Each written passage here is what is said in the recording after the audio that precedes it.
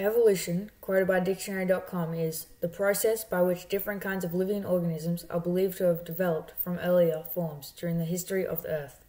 Hello, I'm Thomas Oakes, and today we'll be talking about evolution over the years has affected many animals, plants, and organisms. It has even affected you. Think of evolution this way. Evolution happens because it can't not happen. Evolutionary change is a property of life. You may have seen this picture or something similar before. This is the human evolution. In the image, you can see that the whole human race started as simple monkeys. Although as the earth changed, the monkeys did too. They became taller and capable of walking on two legs. This is called bipedalism. This gave them an advantage to see predators in the distance or see over tall grass.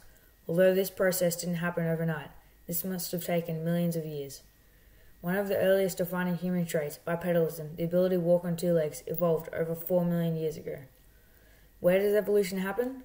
Well, evolution occurs in many different things, like plants, animals. These changes can be seen if you compare an animal or a plant to what it looked like 1 million years ago and what it looks like today.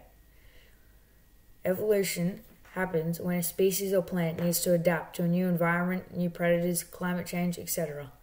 In times like this, survival of the fittest comes into play as well as evolution.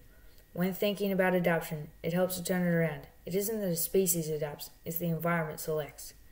Survival of the fittest and evolution work together when a species needs to survive in new conditions.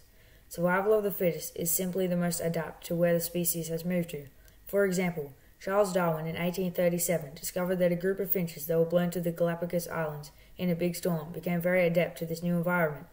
What was one species of finch became over 14 different species. This is because of the survival of the fittest and evolution. The finches with long beaks were better at finding worms. Other finches with smaller beaks were better at eating seeds. The finches that were in the middle mostly died out. That is survival of the fittest. The finches left after that mated with each other, making all the finches either long-beaked with different variations of feather color or size, or short-beaked with the same variations. And then there were the one or two species in between that had multi-purpose beaks. Their beaks had adapted to the type of food they ate in order to fill different niches on the Galapagos Islands. That is evolution, making the finches suitable for their environment. Let's go back over some of the points that have been provided today. Firstly, what evolution is and what it affects. Evolution is what a species changes or adapts to survive a climate of some kind. It affects everywhere, all the time, and it affects anything that has been through a climate change. After these points, do you think an evolution helps a species or destroys it? Thank you for watching my video. See you next time.